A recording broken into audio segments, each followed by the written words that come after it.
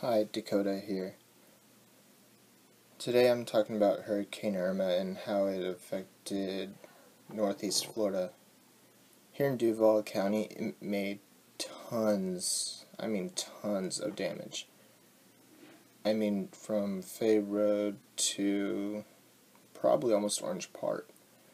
I haven't seen the damage up in the western part of Duval yet. I'm about to see that tomorrow, I believe.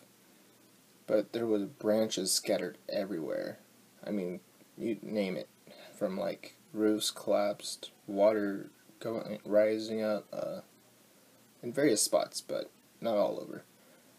It was just, it just looked awful.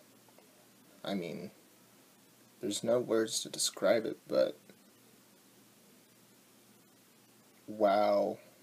It's amazing that I have power this early, and I'm able to videotape in the light.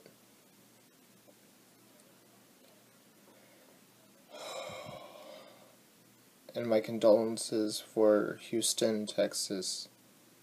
Now we know what they went through.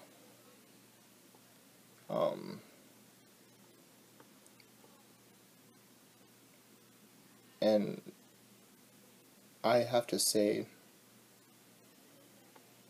this is the worst hurricane that I've ever had to witness. It was scary. I could not even sleep.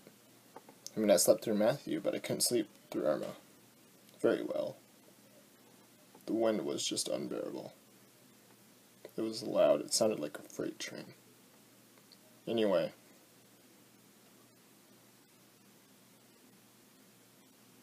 Y'all have a blessed day. Bye.